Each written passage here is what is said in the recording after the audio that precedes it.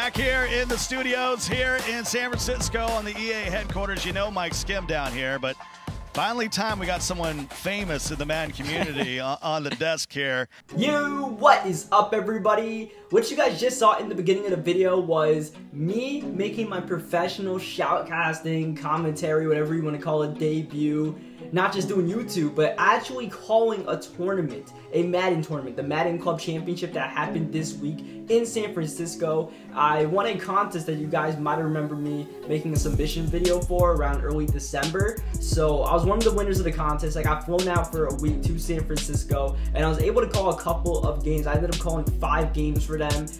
And I just want to share with you guys my experience, how it was throughout the week, some of the behind the scenes actions that you guys may not hear about, you guys may not see about what it takes to put together a professional Madden tournament, what it takes to produce a professional Madden tournament and commentate a professional Madden tournament. So this whole process begins January 18th. I get an email from Andrew from EA. Shout out to Andrew. He said that I was one of the winners of the Shoutcaster Showdown, and right there and then he says Monday, January 28th, we're flying you down. So that's in 10 days. So I'm already excited, and I'm like, okay, I gotta get ready soon to make my professional commentary debut. Not doing post commentaries on YouTube, actually calling a game live. Even though it's an eSports game, it's still gonna be, you know, a live event. So I have to prepare myself for that moment. But this is something that I've always wanted to try out, something I've always wanted to do, and even potentially pursue if I was any good at it. I love doing YouTube. I want to do YouTube as long as I can. I love,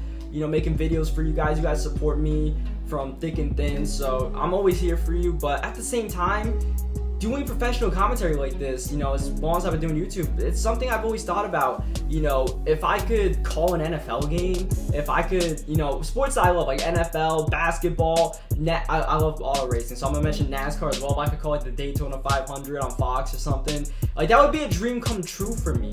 So this was an opportunity to potentially get my name out there, get something going. So I knew I had to take advantage. I knew I couldn't choke it. So, you know, I was already mentally prepared for that. So we fly in Monday, January 28th. Nothing happens then.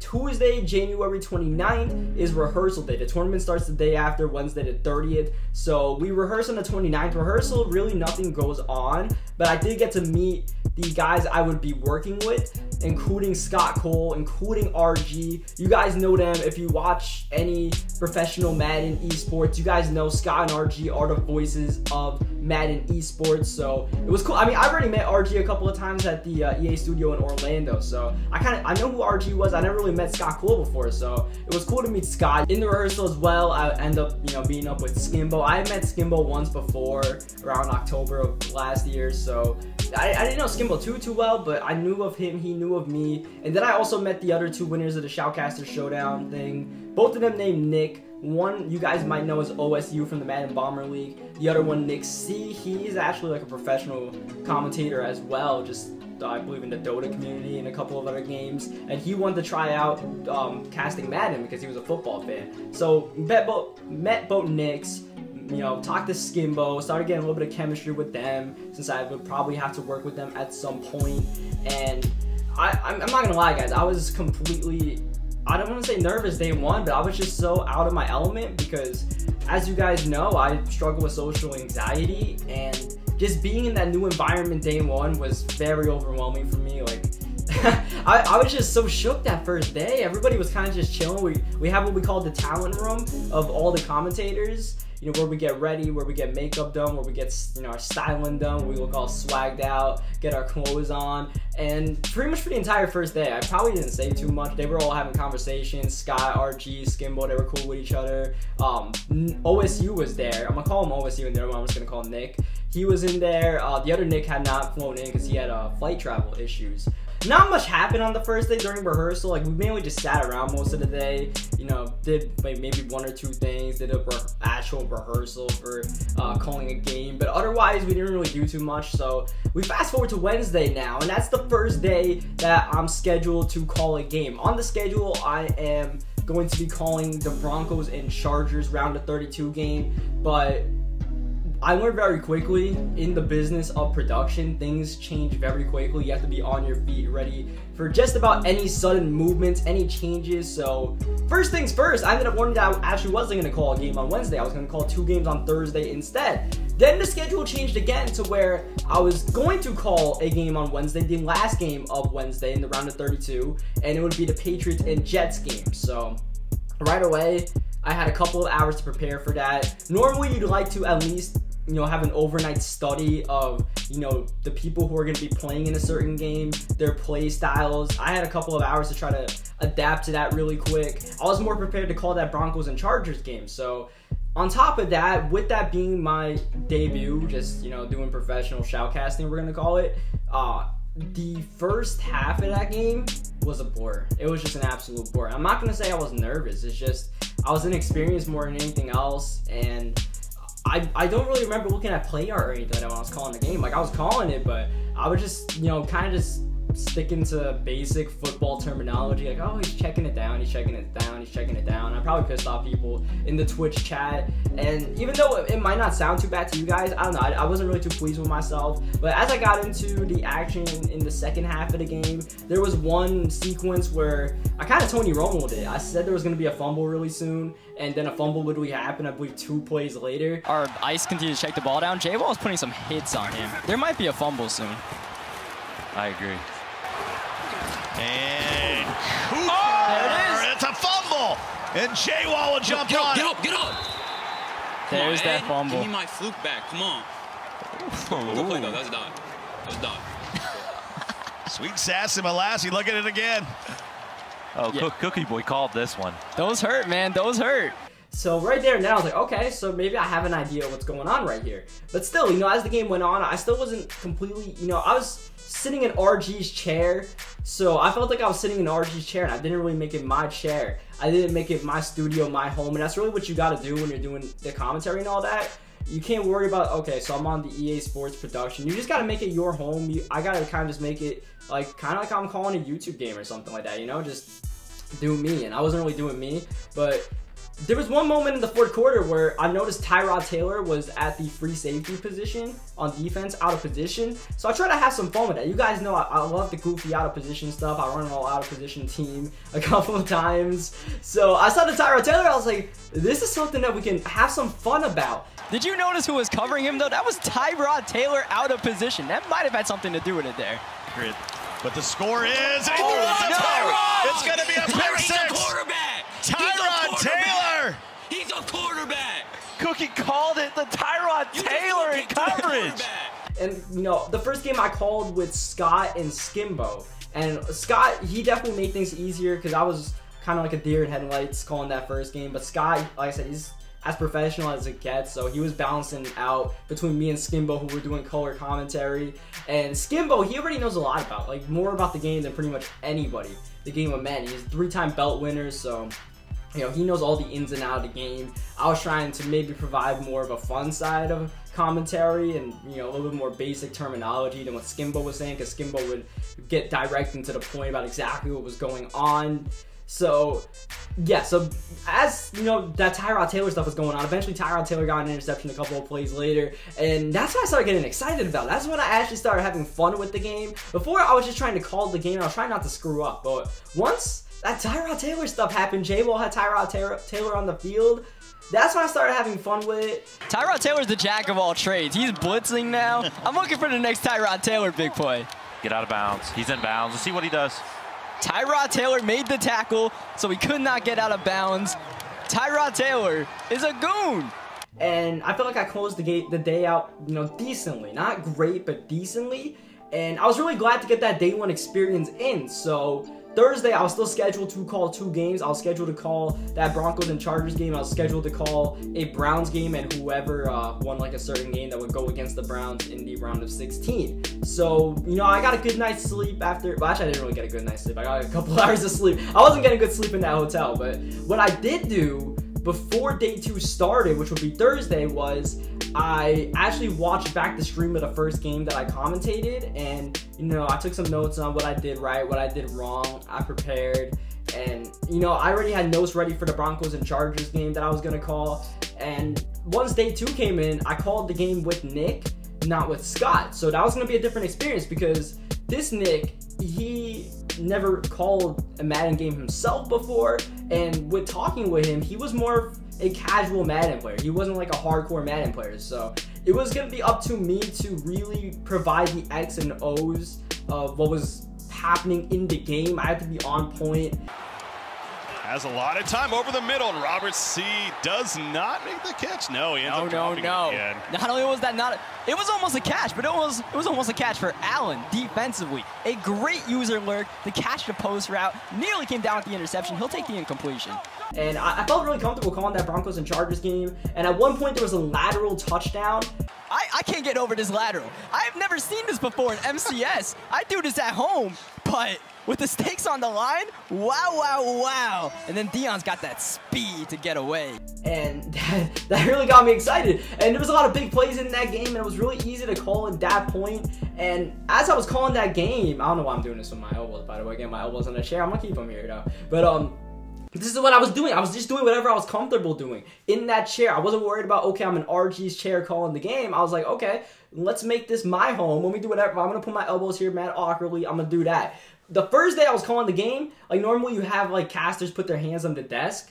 I didn't even do that. I thought it was rude, so I didn't do that. So I was just looking all awkward, like as awkward as I possibly could. I'm an awkward looking person in general. Like, I don't know. I guess it's just a social anxiety thing, right? I just sit awkward. I do awkward things, but yeah, so it was even worse. Like, everybody thought I was just nervous and, you know, confused and stuff. I'm just an awkward person. But, you know, I kind of got awkward in my element day 2, where I was just being me. I was just being the best me I could possibly be. So I called a Broncos and Chargers game. That went good. So then after that, I called the Browns game. It was Browns and Bengals. And that was a very exciting game because the 2 players playing in it, Joke and Crush, were trash talking each other. So, you know, there's a lot of action on the field. That meant less that I had to cover. And then I was calling that game with Scott and Skimbo, the 2 guys I called the very first game I did with. So already we had some chemistry working together. So working with Skimbo was also pretty easy because he's got a passion for the game, and you can hear it when he's commentating. He's got a knack for it. Like, I'm gonna go back to it. Crush has not scored an offensive touchdown. His touchdown was a defensive touchdown. Quick snap. And he throws a pick. He throws a pick at a spy. Yeah, Cap, now. That had to be Martin who picked it off, and it was. Say less. Sometimes you do say less. I want to see a replay of this. Was this a spy that picked it? It was. Oh my goodness. That was not just a spy. That was a 62 overall. Really quick, day 3. Day 3, I wasn't scheduled to call any games either. So this is going to be the second day that I end up calling a game that I wasn't scheduled to call. So once again, I wasn't able to prepare for, you know, overnight for the game I was about to call. I had to literally, it was like cramming for a test in a couple of hours. And that's not easy, but at the same time, you have to be ready in those situations. You never know when you're going to get your break. So, you know, it was going to be me and OSU calling 2 games. We're going to call a Buccaneers and Panthers round of 16 game. Or no, it was a Buccaneers and Panthers round of 8. It was a round of 16 game, Buccaneers and Panthers. And then after that, we were going to call the Raiders and the Browns round of 8 game. So that was a big game to call, along with the Buccaneers and Panthers game, because Clef the God was in that game. And some of you guys know Clef the God is a Twitch streamer. You know, I had to get that game right. So what I did in the talent room, we call it, where all the commentators kind of sit in. And for the most part, that talent room was pretty empty, which is me and OSU, because Skimbo, RG, and Scott were pretty busy. It was just us 2, and then we had our stylist Giselle, and we had our makeup girl Veronica. Shout out to those 2, by the way. They were definitely on point over the week. But, you know, I was just sitting there. I rewatched Clef's game versus Mo. I was trying to figure out whatever I could about Manu. And then I was trying to get whatever notes I possibly could on Pavon. And I already called Joke's previous game, so I pretty much knew what I needed to know about Joke. And plus, you know, Joke's been around the scene a long time. There's a lot of information about Joke out there that you don't have to dig too hard to find. That was it for me as far as commentating. Day 4 was Championship Saturday. I didn't have any games scheduled for that. That's when the Shoutcaster Showdown winners kind of just chill and learn from the best as they do their thing. They called the championship game. And I literally flew out from San Francisco back to New York after the championship game. Flew out Saturday night, got back in Sunday morning. And that was my experience. That was my experience down there with the Madden crew, and it was amazing. It truly was amazing to be able to see what goes into the production and the commentary amongst Scott, amongst RG, and all those guys.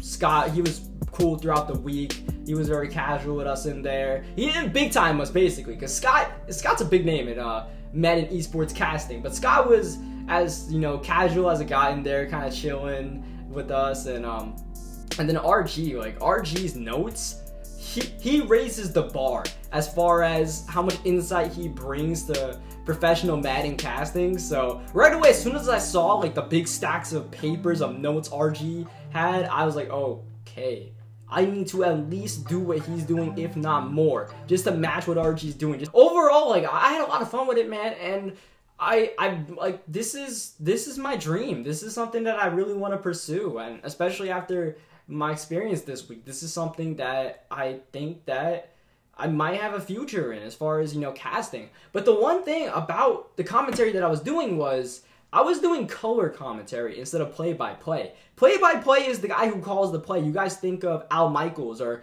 Jim Nance, or basketball, you think of Mike Breen or Marv Albert. They're play-by-play guys. That's what I thought I was doing. I thought I signed up in that Shoutcaster Showdown, that contest, to do play-by-play. So at the last second, every game I did was color commentary. I didn't do one play-by-play. I was like, what? Like, color commentary is normally, you think about the Tony Romo, or you think about Jeff Van Gundy or someone like that.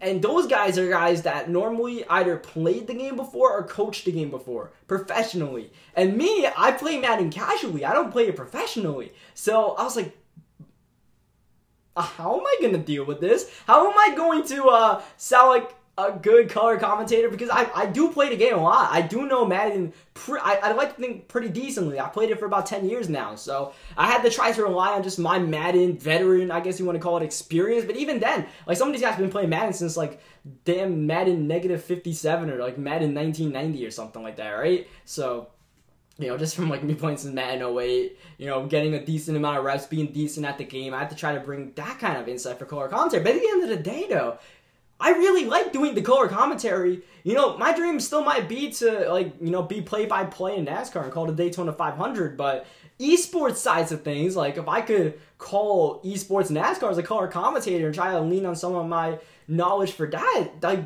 I'm cool with that, 100%. Like, the Madden color, I thought I had some fun with that. I thought I got better every single day. So maybe that is something that I can pursue, color commentary instead of play-by-play. Maybe a little bit of both. I don't know. I'm open for anything. Whoever's willing to take me for anything, I will take it. So that's my experience for the whole Madden Club Championship. I want to say big thank yous right now to Scott Cole.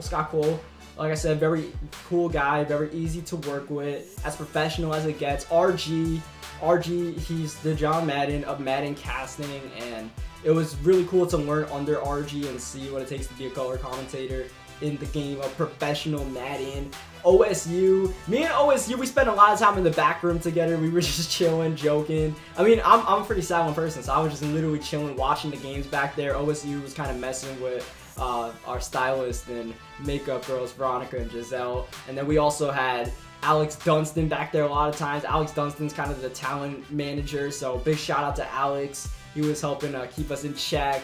Shout out to the production guys, Joe, Alex Strand, everybody else working on that team. It's going to take a long time for me to go through everybody, so shout out to all of them. I thought the tournament was really well produced, and I'm not saying that in any sort of bias at all or any sort of butt kissing. I say that truly and genuinely, that I thought that was the best produced Madden tournament by far, and I think that showed up on paper. A lot of the players themselves thought the same thing. It looked really cool, just behind the scenes as well as on the stream. And a shout out to all the players as well, all of the guys in the tournament, from Ghost, from Mo, from Dreeny, everybody that was down there, all 32 guys, because they were really welcoming of us who won the contest. And the Madden community, it's tight knit, and when I say it's tight knit, I mean that in a good way or a bad way sometimes, because sometimes we have a hard time of letting people into our community, into our space, rather than the regular guys. So you know, it was to be TBD on whether they would be happy about seeing,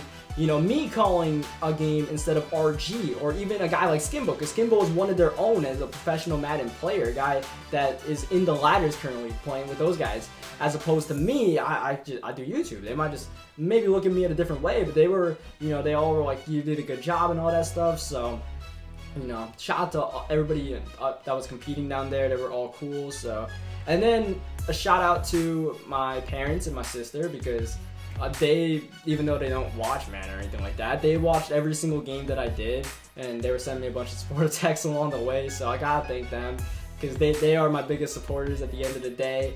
And besides them, my biggest supporters are all of you guys. There were so many tweets and, you know, comments and DMs that I got over the week about how I was doing, and I couldn't get back to all of them because there were so many, and it was so overwhelming and truly gratifying that you guys were all there supporting me, and all people that I know in the Madden community, big names, little names, like I had all sorts of people tweet and DM me, and I really do appreciate it. I really can't even put it into words how much I appreciate you guys' support, and every single time, like, I get down on myself, you guys are always there to pick me up and motivate me. So, you know, anything I do in the rest of my life, like, I really do owe it to you guys, because without you guys, I don't know where I would be. I don't know what I would be about myself, what I would believe about myself. So, you know, all in all, this video was a lot longer than I thought it might be. So for the next couple of days, I'm going to upload some of my highlights from casting. Thank you guys for watching. Hope you guys enjoyed the video. Hope you guys who made it so far, I guess leave a like. It doesn't really matter to me. More than anything else, you guys support me. And the next anything, I'll do, like I said, I'll do anything now. I'll do 2K, I'll do a NASCAR, whatever the hell they want me to do. eSports, professional, I'll do it. Yeah, so thank you guys for everything, and I will catch you guys next time.